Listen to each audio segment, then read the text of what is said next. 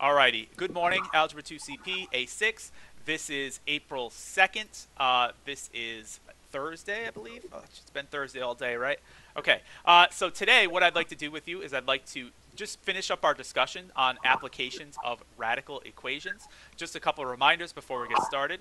Please make sure, if you haven't done so already, to mute your microphones and disable your webcams. Also, make sure you fill out that attendance form on Classroom. In preparation for today's class, I asked you to complete the first 5 problems on that word problems document. For the first 5 problems, I'd like to go over a couple of them, namely problems number 3 and 5, because I think those are great examples of problems that you can expect to see on an assessment, and problems that really encapsulate all that we've been talking about so far. Okay, so that's what I'd like to do with you. After that, I'll show you a couple more word problems, and if we have time at the very end, I will show you just another solving equation example, because I think it's always good to go back and review our good old solving equations. All right, so without any further ado, let's go ahead and get started. Starting with problem number 3. Okay, problem number 3. Oh, I gotta make sure my camera is properly focused here. There we go. So starting with problem number 3 on the homework assignment.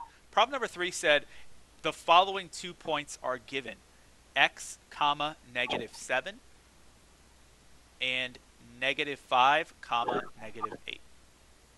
Okay. It also told us that the distance between those 2 points was the square root of 10 units. And we were tasked with figuring out what missing x coordinates can satisfy that equation. All right. Recall from geometry that we have to use our good old friend, the distance formula. You are not going to be required to memorize the distance formula if you ever need it. Anything like that, a physics formula, distance formula, Pythagorean theorem, even though you should probably know that one, they are going to be provided to you. It's not your job to actually memorize that stuff. Okay? So I'd say that the distance is equal to, you may remember from geometry, x sub 2 minus x sub 1 squared plus y sub 2 minus y sub 1 squared. On the actual homework assignment, it is written in reverse, by the way. It's written as y sub 2 minus y sub 1 squared plus x sub 2 minus x sub 1 squared. But it really doesn't matter what order you write it in, because you can add in any order, right? Addition is commutative, meaning you can go back and forth. So it's really the same thing. As long as you don't crisscross your x's and y's, everything should still work out for you. Okay? Are we good with that? So let's go ahead and actually just plug in what we know and solve for what we don't. I'm going to call this x sub 1, this y sub 1. I'm going to call this x sub 2. I'm going to call this y sub 2. All right. My distance, the square root of 10, is equal to the square root of x sub 2 minus x sub 1. So we got -5 minus x squared plus y sub 2, -8, minus y sub 1, so minus -7 squared. Okay. I can then go forward from there and notice this big, huge honking radical. We don't like that big, giant radical. It's just like in the way of literally everything. So we're going to go ahead and square both sides just to get rid of it right away. On the left side, hopefully you see why I wasn't really freaking out or concerned with that square root of 10 being the distance, because once we square it, it just becomes a regular old 10. So we can say now that 10 is equal to -5 minus x squared, which we're going to have to distribute with that in a little bit, plus here I have -8 minus -7, so -8 plus 7 is -1, and -1 squared is going to be +1, so +1. All right. Does everybody see how I got to that step? All right. Now I can go forward from here. I can distribute this piece right here. That's really what your Algebra 2 instinct should probably be saying at this point too. Like if you looked at that, you'd probably be like, oh, I need to distribute to go forward, right, to get what x equals. So we get 10 is equal to -5 minus x times itself, because that's what it means to square something. Okay. I can now distribute first, outer, inner, last. That's going to be -5 times -5 is +25. -5 times -x is +5x. Here we have another +5x. And lastly, the opposite of x times the opposite of x is +x squared, and then +1. Okay? Now we see that x squared show up. That should be an immediate indication that I need to factor, right? Immediately, got to factor. But before we factor, we of course have to set our equation equal to 0. So I'm going to do exactly that by subtracting 10 from both sides. And just combine all the like terms here. I'm going to get 0 is equal to x squared plus 10x. That's 5x plus 5x. And now look at the constants. I have 25 plus 1 is 26. Then we subtracted 10, so plus 16. Okay? We can now go ahead and factor that into two binomials. We need x and x in order to make x squared. Since everything's positive, it makes sense to have plus signs everywhere. And now I'm looking for what possible factors of 16 can somehow combine to get me this 10x right here. And that's going to be 8 and 2. Okay? And so that gives me two potential solutions. One of x equals negative 8 and one of x equals negative 2. I actually got in a little bit of a bad habit there. I just said two potential solutions. Not the case in an application. In an application, we're guaranteed that those solutions actually will work out. So keep in mind, you do not have to check for extraneous solutions in these applications. Okay?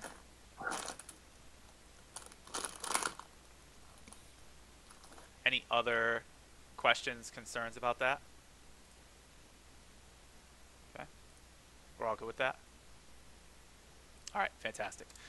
So these two possibilities represent the possible values for x that can work here, right? We can go ahead and plug in negative 8, and we should see that this checks out. If we plug in negative 2, you should see that this checks out. What that just represents geometrically is, again, the fact that from this point, you could draw a line in this direction, or you could draw a line in this direction, and both of which would have a distance of the square root of 10 units. Okay, so that's why there is two possible solutions. Going forward from there, let's jump into something like number 5. So not every problem is going to be this like revisit of something from geometry. You may also see some random physics formula start to show up every now and again. That random physics formula is like problem number 5, something from meteorology, good old weather forecasting. You don't need to know the background of that in order to be able to solve a problem like this. We're not concerned with the actual derivation of the formula, where it comes from. We're concerned with how do we actually use it to algebraically solve for what we need to find. All right, so just because you see a problem like number 5 and it's like this formula you probably have never seen before, it doesn't mean that I'm asking you to know about that formula and where that formula comes from. You should just be able to algebraically use that formula to get some answers. All right, number 5 says, in a thunderstorm, the wind velocity, v of p, in meters per second is described by the function v of p is equal to 5.7 times the square root of 998 minus p, where p represents the air pressure in millibars. What is the air pressure of a thunderstorm in which the wind's velocity is 49.3 meters per second?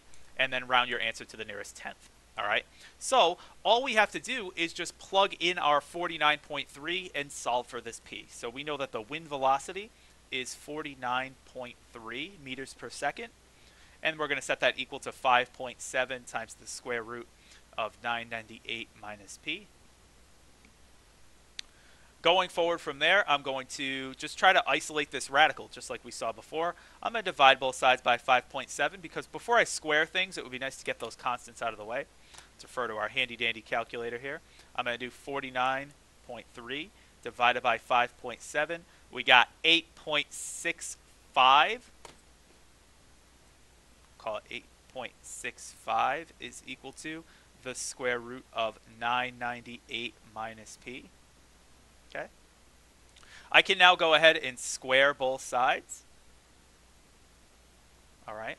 Because we want to get rid of that radical. We want to get to that value of p. On the right, the square root and square cancel out. On the left, 8.65 squared. We got 8.65 squared is equal to 74.82. Approximately. And that's now equal to 998 minus p. Now we're really in Algebra 1 land. Even though we're dealing with some decimals, I'm just going to go ahead and subtract 998 from both sides. I get negative 923.18, if my mental math is correct.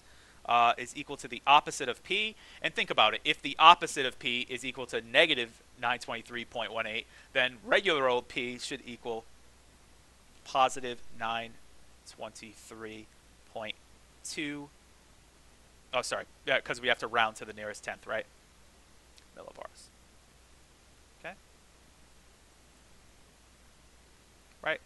If you answered 923.18, that's totally fine too. But the problem does ask us to round to the nearest tenth, and so we get an answer of 923.2. Any questions, comments, or concerns about that problem in particular? We're all feeling good with that? All doing great? Hopefully. Yes? Sinking in, making sense. I take your silence as yes. Sounds great. Sean, thank you. He says yes. Sounds great, Sean. I appreciate that. Maddie, you have a question about number 4. What do you got? What do you got? Number 4. Do you want me to do it out? I'm happy to do it out if you want me to just do it. No, I just looked at the answer key. Hold on, let me find it again. Sure. Oh. Sorry, 1 second. That's loading. Fine. No problem.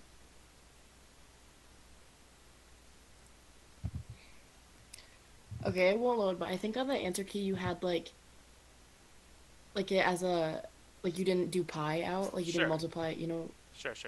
So I used like 3.14 and got like an actual answer. Will that still be right? Yeah, that's totally fine. So for number 4 on the answer key, you may notice I left it as 125 over 3 pi. If you make pi equal to 3.14 and then just multiply it out, you'll get also an equivalent answer. Okay? Because I think I modified the instructions to say approximate pi to 3.14, and I did. Okay? Does that clear that up? Yes, thank you. All right, cool. No problem. All right, let's go on to a couple others. Just like I said, there's all sorts of formulas, some rooted in like the math courses you've talked about, like geometry, some just rooted in physics or other things, but they all use radicals, and they all kind of fall under this umbrella of applications of radical equations. So I want to give you another one right now, just show you one that comes from physics. I don't know if you talked about this in physics, but again, it's not really relevant whether or not you have. But if you haven't, then you're going to see a pretty cool formula. I think you do this, though, in physics. You get that the velocity an object travels is equal to the square root of 2 times its kinetic energy, which is represented by E sub k, over its mass. I don't know if that's a formula you're familiar with, but that is a great formula for physics that relates to kinetic energy, mass, and velocity. All right? So consider a problem like this. If I gave you that formula and told you an object with a mass of 100 kilograms is traveling at a rate of 30 meters per second, and then I asked you to find the object's kinetic energy. Again, the actual physics background is not necessary to solve this. You just need the algebraic processes. So what I would do is I would go ahead and just plug in what I know and solve for what I don't. I'm going to plug in my mass of 100 kilograms. I'm going to plug in my rate of 30 meters per second, and I'm going to try to find what that kinetic energy is. So that gives me an equation now that looks like 30 is equal to the square root of 2 times the kinetic energy, E sub k, which I don't know, over 100. First things first, I'd want to get rid of this big old square root because it's just in the way of everything. So let's square both sides. Gives me 900 is equal to 2 times E sub k over 100. A common mistake that I want to point out that I didn't mention in my A1 class, I wish I did, is that a lot of students right away will make the mistake of multiplying both sides by 100 instead of squaring first. Keep in mind that this over 100 is still contained under that square root. So before we can even access anything under that square root, we need to square in order to eliminate that big old square root. Just get it out of the way. All right. Now that I have this, though, again, we're back in Algebra 1 territory. I would multiply both sides by 100. That gives me 90,000 is equal to 2 times the kinetic energy, E sub k. Dividing both sides by 2, you would get that your kinetic energy is 45,000. Okay? I think kinetic energy is measured in joules, if anyone wants to correct me on that. But in any case, that's the idea. I think it's joules. Okay, cool. Are we happy with that? Does that make sense? Good. Let me give you one more. This one is actually rooted back in good old geometry. Okay? It is joules. All right, Miss Mao, you are coming to the rescue. I appreciate that. It's joules. So consider something like this. Another good old geometry example, right? Oh yeah, you might remember something like this. If I have this, if I have this, if I have this. You may remember a good old example of how to find missing sides or angles of a right triangle. It's our good old friend, the Pythagorean theorem. So you may remember the formula of a squared plus b squared is equal to c squared. The sum of the two legs of a right triangle squared is equal to the hypotenuse squared, right? A squared being one of the legs plus b squared being one of the legs is equal to c squared, the hypotenuse squared, right? A manipulated version of this formula may actually look like this. Like, to actually get c directly, you could square root both sides, right? And you would get that the square root of a squared plus b squared is equal to c, right? That makes sense. If this stuff is equal to c squared, then the square root of that left side should equal c. Don't tell math people this. I think it's going to ruffle a lot of feathers. But I actually think that this formula is a more useful version of the Pythagorean theorem. A lot of mathematicians will get all uppity if you try to say that. But I'm just saying, and I know it's recorded, but this formula I think is actually even more useful than your regular a squared plus b squared equals c squared, because this just gives you c directly. Like, if you plug in a and b, put that in your calculator, bam, you got c. All right? So don't tell people I said that. Keep that on the DL. But we can actually use this manipulated formula because, of course, it has a big old honkin' square root in it. We can apply that to our applications of radicals. Consider a problem like this. The hypotenuse of a right triangle is 30 centimeters. If one of its legs measures 18 centimeters, find the length of the other leg. Okay? So consider something like that, where we have the hypotenuse of a right triangle is 30 centimeters. If one of its legs is 18, find the length of the other. Using this formula down here, we can say, well, my hypotenuse is 30, and that's equal to the square root of 18 squared plus b squared. I don't know what that other leg is, right? That's saying essentially this is 30, this is 18, and I don't know what this is. Okay? But we can use our good old knowledge of radical equations to figure it out. I can square both sides, because squaring both sides will eliminate the square root. That gives me 900 is equal to 18 squared, by the way, is 324 plus b squared. Once again, we're back in Algebra 1 territory. Subtract 324 from both sides. I get 576 is equal to b squared. And we take the square root of both sides, really understanding that only the positive result makes sense. So I would just do the square root of 576, and I get 24. So b would be 24 centimeters. Excellent. Does that make sense to everybody? Does anybody have a question on that at all? Happy with that? So these are just two other examples of square root functions. All right, fantastic. Fantastic, yes? Feeling good? Doing good? All right, great. So, that being said, what I want to do, since we have just about 5 minutes left, is I want to just make sure I show you another example of an equation.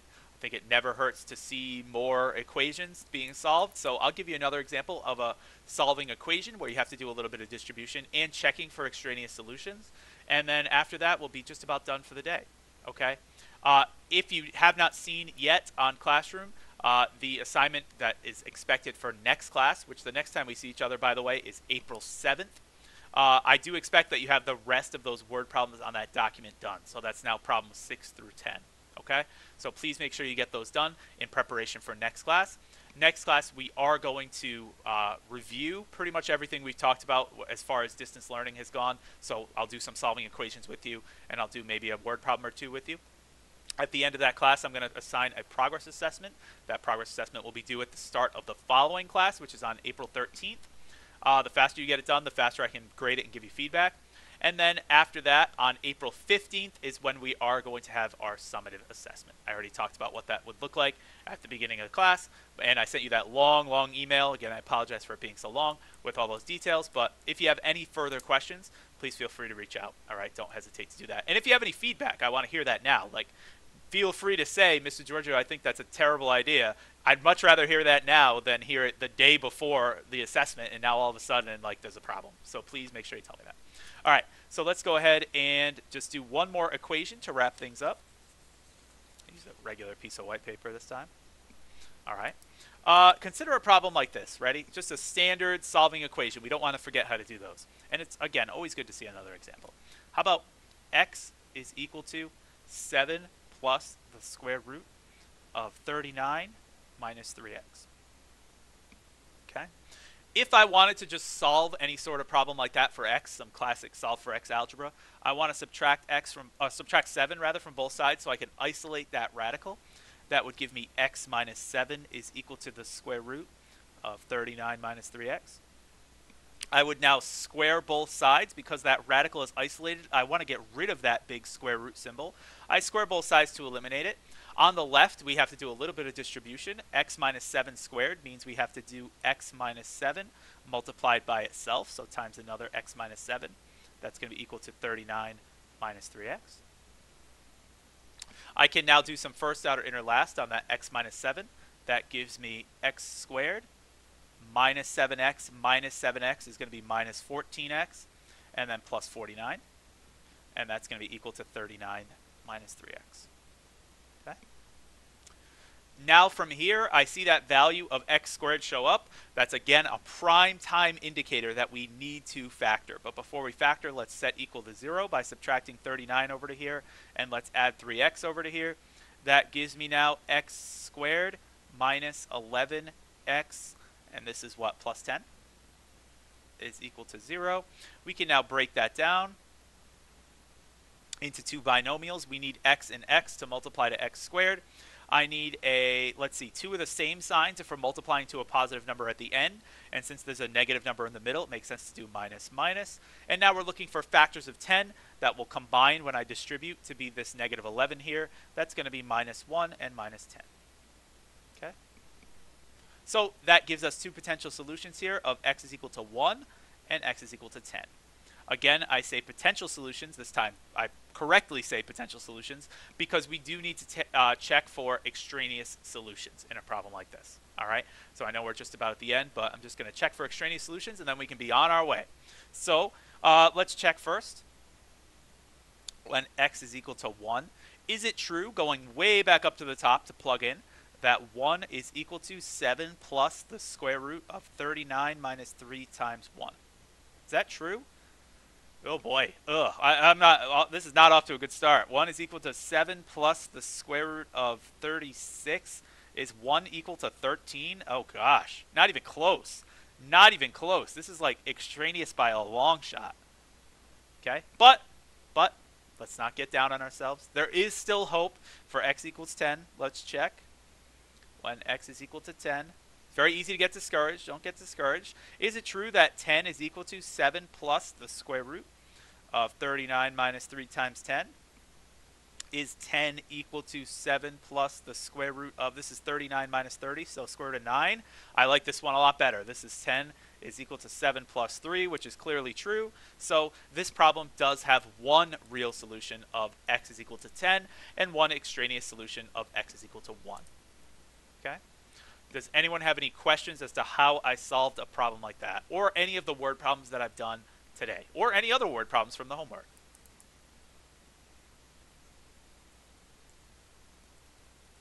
Going once. Everybody's thinking. Everybody's processing. Going twice. Everybody's still processing. Still thinking. All right, going 3 times. Sold to the highest bidder of nobody. So, that being said, that's all I have for you guys today. Keep in mind, again, the expectation is that you have those last 5 word problems done, problems 6 through 10 for next class. That is going to be on April 7th. So I will see you on April 7th for a discussion of those word problems as well as a review of what we've been talking about. After that class, I'll assign a progress assessment. It will be due the following class. We'll take some time to review. We'll have our summative on the 15th. Okay? Thank you so much for your attention and focus today. I appreciate that. I hope you have a fantastic rest of your day. And feel free to reach out. Again, if you have any questions or concerns, make sure you do the attendance on Google Classroom. And that's all I got for you today. Enjoy the rest of your Thursday. And have a great weekend, because I won't see you before then. Hey, everyone. See you later.